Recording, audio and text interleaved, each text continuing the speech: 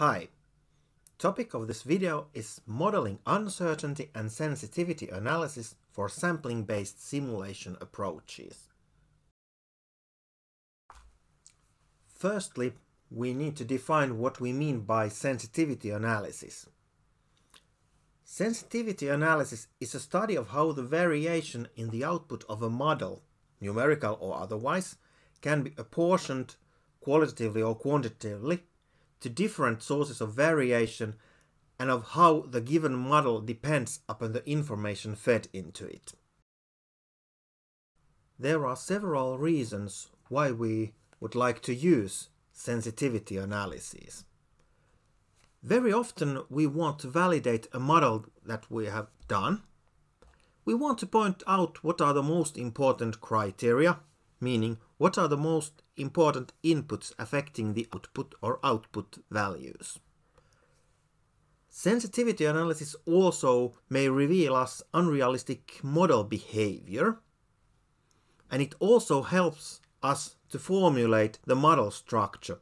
For example, very often it's possible to simplify a model after we have done it, and we can see that not necessarily all the parameters are necessary for our model. Sensitivity analysis may also guide us for future data collection, as it may show us what is the important information that we are still missing. And in some other R&D project, it may show us what are the new experiments we should make based on our results. It also helps us in choosing the optimal operating point. For example, if we can switch between different operational modes in industry or at some plant. Sensitivity analysis can also be used for allocating resources, suggesting manufacturing tolerances, or for identifying cost drivers. Here is presented a typical process for constructing a sampling-based simulation model for sensitivity analysis. I won't go through these steps here because Palisade Asterisks quick tutorial guides you through these steps in more detail. So, why use simulation with spreadsheet add-in package for modeling uncertainty and doing the sensitivity analysis? Firstly, everyone knows spreadsheet packages. Every manager, every student, everyone has in practice Microsoft Office pack or something similar on their desktop and knows how to use it. They are quite good with their features. They have built-in management of access of data and display of data. They also have lots of good built-in functions available, built-in statistical methods, analysis of variance, regression and so on, also pivoting and other filtering methods for data analysis, good built-in charts, and so on. It is also possible for users to define their own macros with Visual Basic for applications, which is also sometimes used by the companies.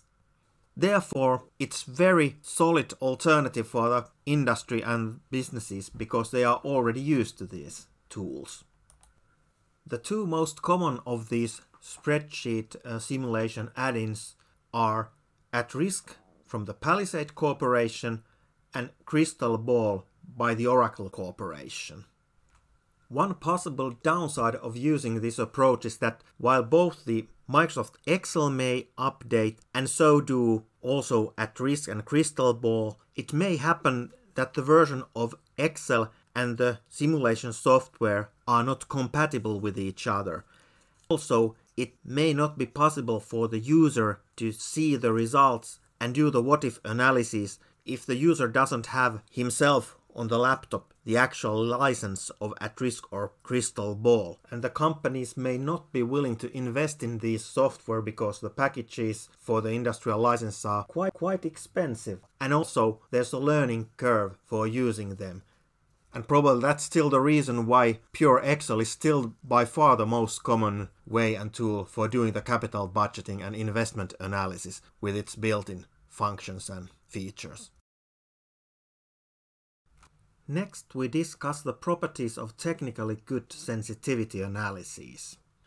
There are several different aspects that we have to take into account when considering what is the good sensitivity analysis in our model.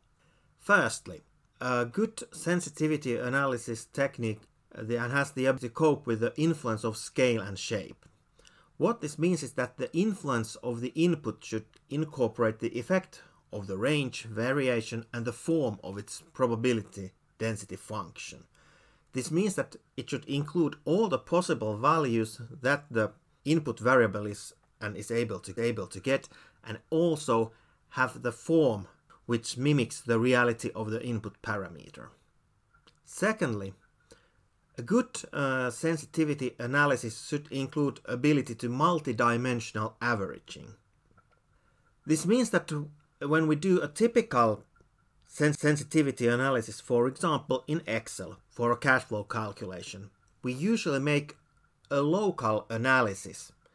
It means that we change one after another each parameter value in our model, and then we see how the outcome changes according to that. In the global analysis instead, we evaluate the effect of a factor while all other variables are also varying. And this is often much better choice. The third good property of sensitivity analysis is being model independent. This is partly related to the previous multidimensional averaging. The idea here is that the model should work regardless of the additivity or linearity. It means that it's important to understand the interaction between different model parameters. It is essential to understand that sometimes the effect of a combined change is significantly different from the separate sums or changes of input variables. An example of this is throwing two dice. If we sum them up, we get the sum which is between 1 and 12. However, if we multiply the two together, we know that the outcome is some number between 1 to 36. Therefore, the actual output is significantly more different and not as smoothly distributed as the sum, and therefore it is also important to take into account these model addities or linearities when doing the sensitivity analysis. A fourth property of technically good sensitivity analysis is the ability to treat grouped factors as if they were single factors.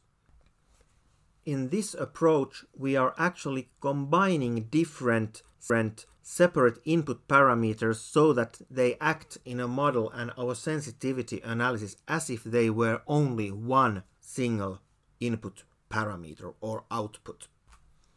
If we couldn't be able to do this, we wouldn't necessarily see the forest from the trees, because the uncertainty related to certain inputs could be divided between different time periods in cash flow calculation, and therefore we would not be able to single out what are the actual most significant uncertainties in our model, because it may look like many separate uncertainties if we have, for example, a weekly or a monthly demand in our model.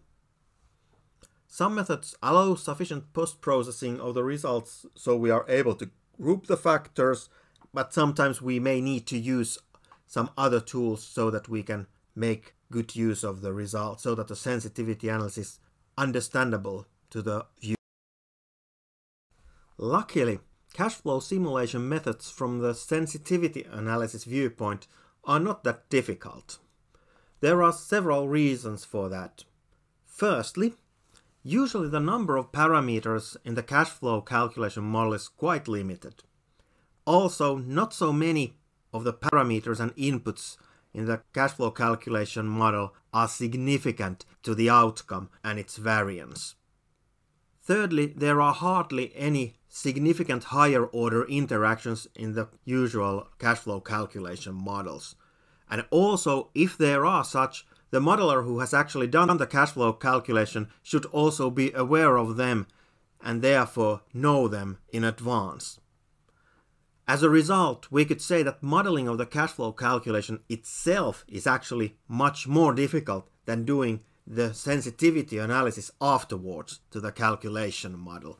So instead of putting way too much effort to the sensitivity analysis, I'd say then that please use the time and improve the actual cash flow calculation model and think of its properties.